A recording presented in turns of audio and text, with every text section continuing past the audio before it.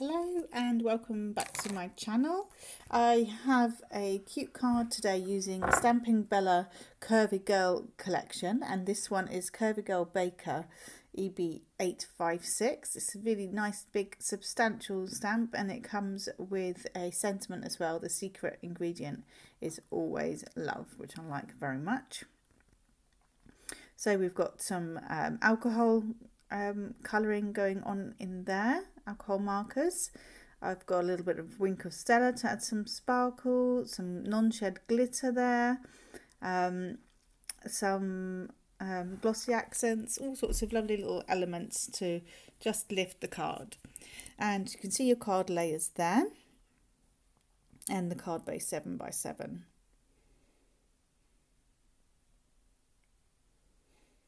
So I'm using a Wow super smooth white card, and then that is a Stampin' Up colour lovely lipstick. And I've gone ahead and heat embossed the sentiment already. And there's also a little strip there of non-shed glitter. It just adds another little nice dimension to the card. And I'm using Oleep markers.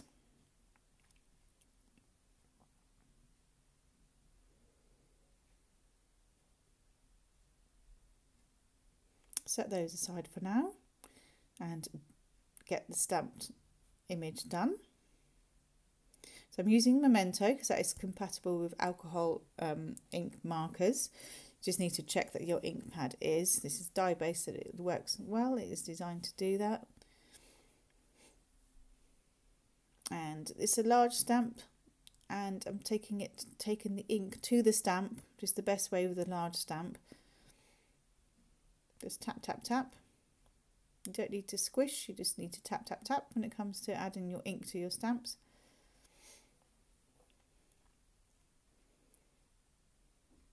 Now I'm just putting it sideways, which is more comfortable for me to hold.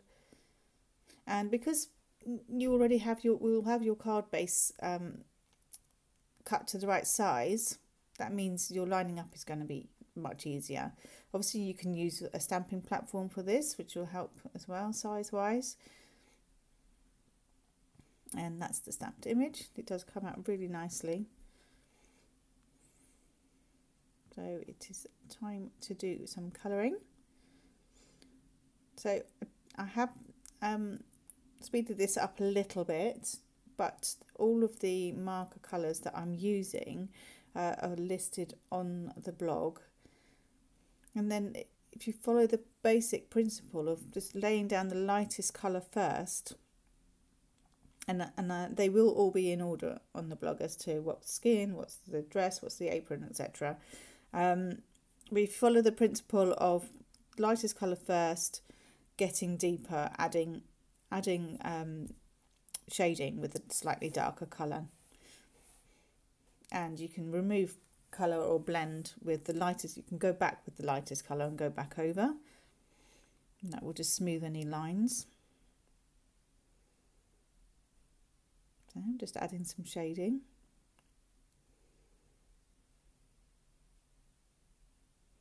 It's not huge areas to colour, so it will come together pretty quickly for you. So I'm just doing her hat, and I'm going around with just the light grey first. I don't actually want to colour in the whole hat, and then the darker grey around the outside. And the artist will always have drawn lines which guide you to where the shading should be. And you've got the nice picture as well in front of the on the stamp set itself, which you can refer to for shading and for colour inspiration. So the apron is going to be grey all over.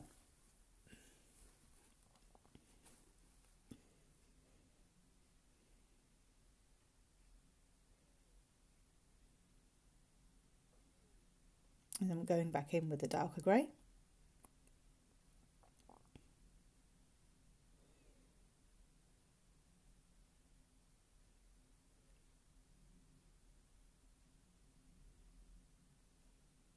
Now that beautiful colour dress.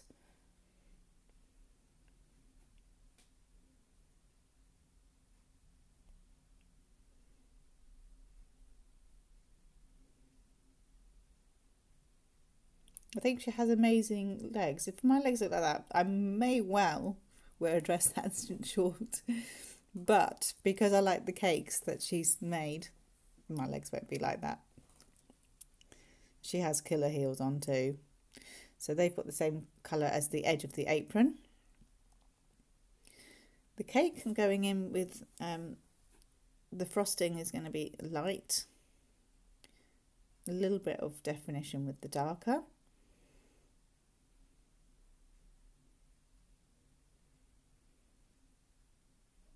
And I'm going in with the colour lifter just to take that off a little bit. Now the same colour as I used on the frosting is the sponge, but because it's the cake and I want some definition between the two, the frosting and the sponge, I'm going in with the darker colour now.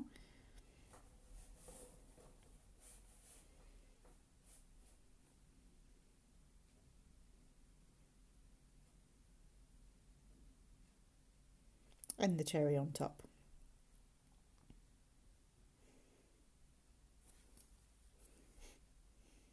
The flower is a lighter pink and then the same red as the cherry for the definition.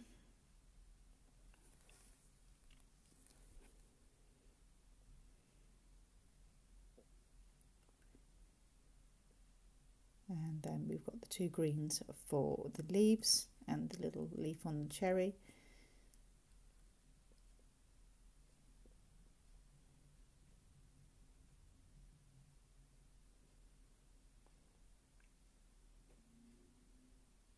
And then we've got two shades of brown for the rolling pin, light first, dark second, and her hair is the same two shades.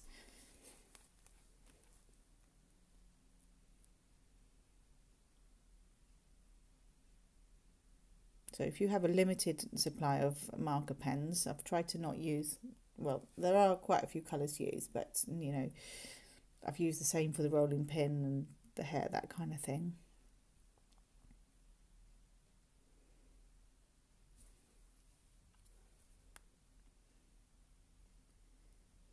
Just forgot my utensils there. Just adding some grey.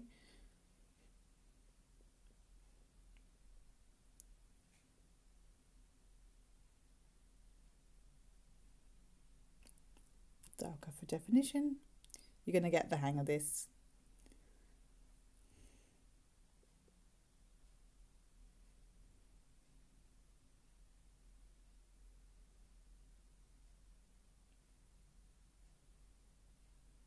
So the next thing I'm adding is some Wink of Stella, which if you haven't used it before is just basically glitter in a brush. You just paint it on and it gives a bit of glitter. Got a feeling I might need a new one. I was having to hold it to the camera to see if it's coming out, but it is. I do need to replace it, but it is still coming out shimmery.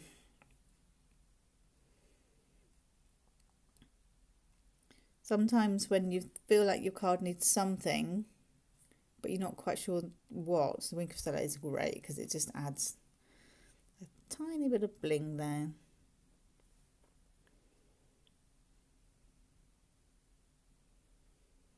Okay, that is her all coloured in, isn't she pretty? Time to add them to your layers. And that piece of glitter, so just, I mean, I haven't even given a measurement for this, but I've cut it slightly thicker because we're going to add it onto this pink layer first.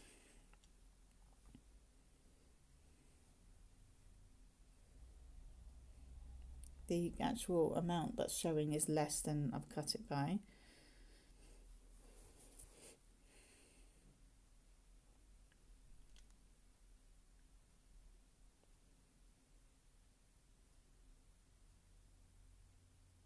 Watch for the fun part where I realise I haven't actually used my tape runner to the edge of the card, hence it's not sticking.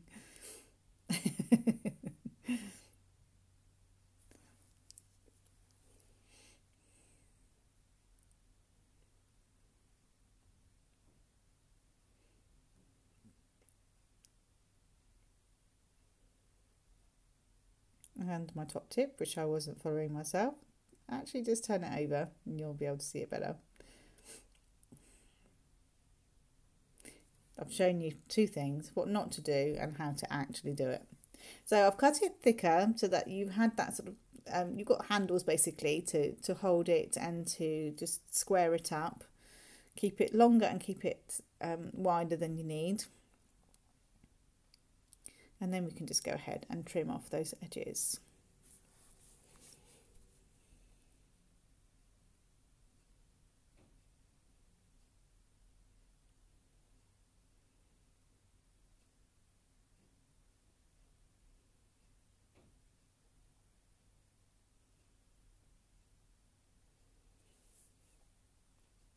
And then the rest of it builds really nicely, nice and quickly.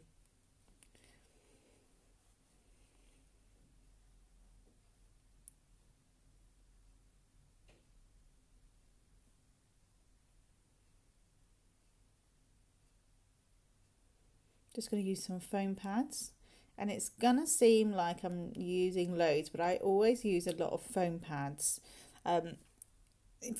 If you imagine, you know, you're only going to use sort of one in the corner, each corner, then that is going to dip. It's going to, your recipient won't have a nice sturdy card, especially if it's got to get through the mail first, and it just isn't supported. If you view them as support, and if you only got support in those four corners, you've been frugal with it, then really, you know, you've spent all that time on a card, and it isn't going to look its best. So it may seem a little bit over the top, but actually it isn't. Use those foam pads. You can get bigger ones too, so if you cut down on the time it takes you to put them all on. I'm just checking that I've taken all the backings off.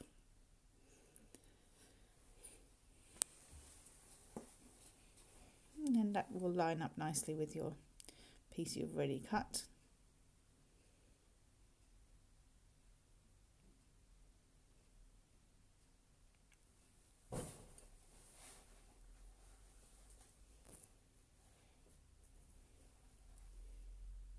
That's that together. Start putting it onto the card front.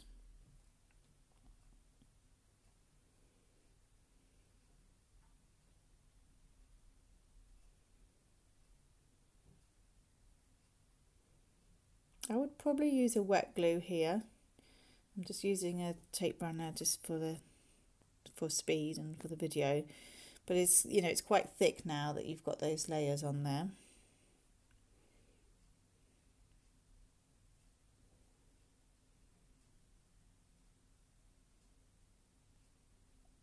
Just keep an eye on making it straight.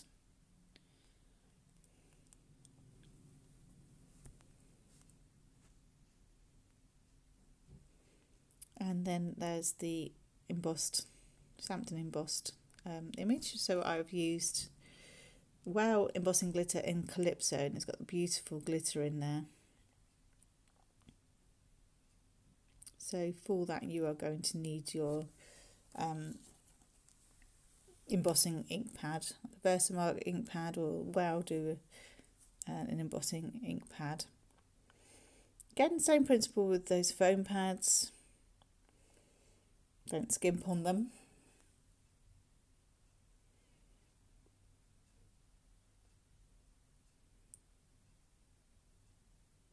If you haven't done any heat embossing before, I have got videos I've made with that technique. You basically need that ink pad that I mentioned, and a heat tool, an anti-static pillow which will take off all the little marks, invisible fingerprints and what have you on your card first. It's a really fun thing to do.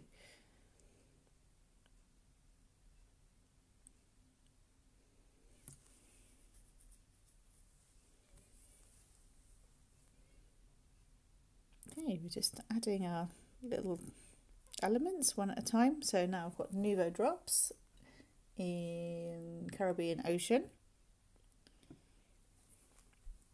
They create like little enamel dots. So It's self-leveling, but if it's a bit cold it might not self-level, so just make sure it's nice and warm, and just add a little dot on a scrap piece of card so that you know it's flowing nicely. And I'm just going to add a few.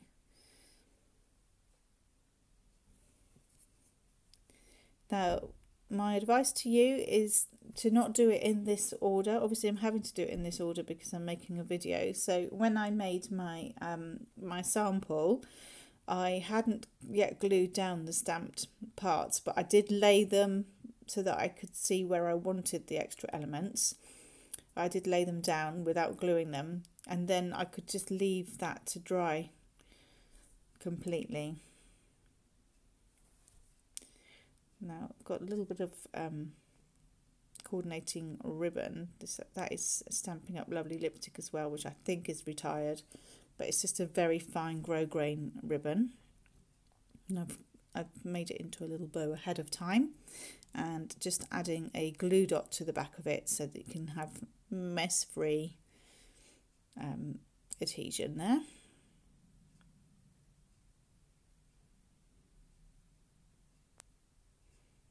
So just literally take your bow to the dot.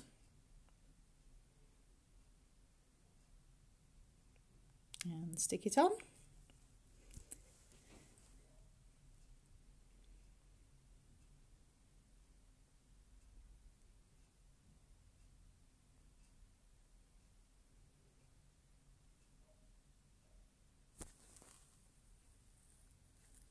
So the next thing I have, I cut these little hearts out on my Cricut, and I added Glossy Accents to the top.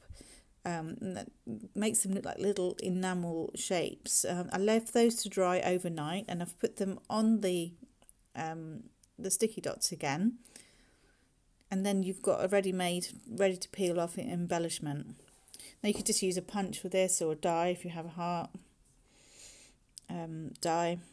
It's quite small, and I didn't want it to overwhelm the card, but I thought it suited the sentiment.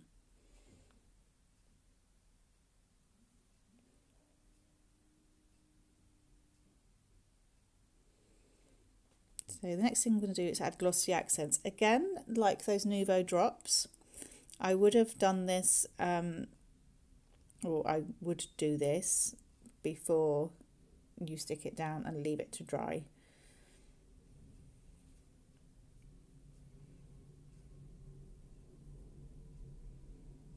I'm just adding it to the cherry and to her shoes. She's got nice shiny shoes. Came out a bit fast. A little bit of a rescue operation there.